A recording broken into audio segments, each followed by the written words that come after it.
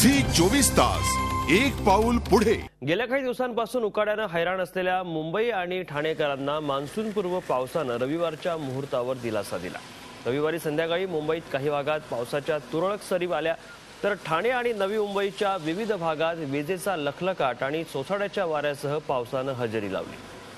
मुंबईत बोरीवली ते अंधेरी दरम्यान पावसाच्या तुरळक सरी पडल्या, तर ठाणे, कल्याण, डोंबिवली, आसनगाव, अंबरनाथ आणि बदलापूर अशा सर्वच भागात पावसाच्या रिमझिम सरी बरसल्या।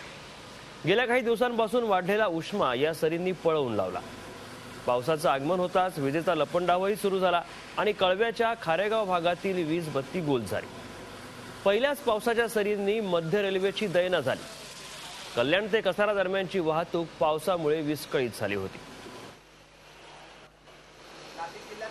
नवी मुंबई, ठाणे, अंबरनाथ आणि नाशिक मधला पाऊस आपण बघतोय। रात्रभर नाशिकमध्ये देखील पाऊस पडलाय, तर काल संध्याकाळच्या दरम्यान मुंबई, ठाणे आणि कल्याण परिसरात पावसाच्या तुरळक सरी बरसल्या।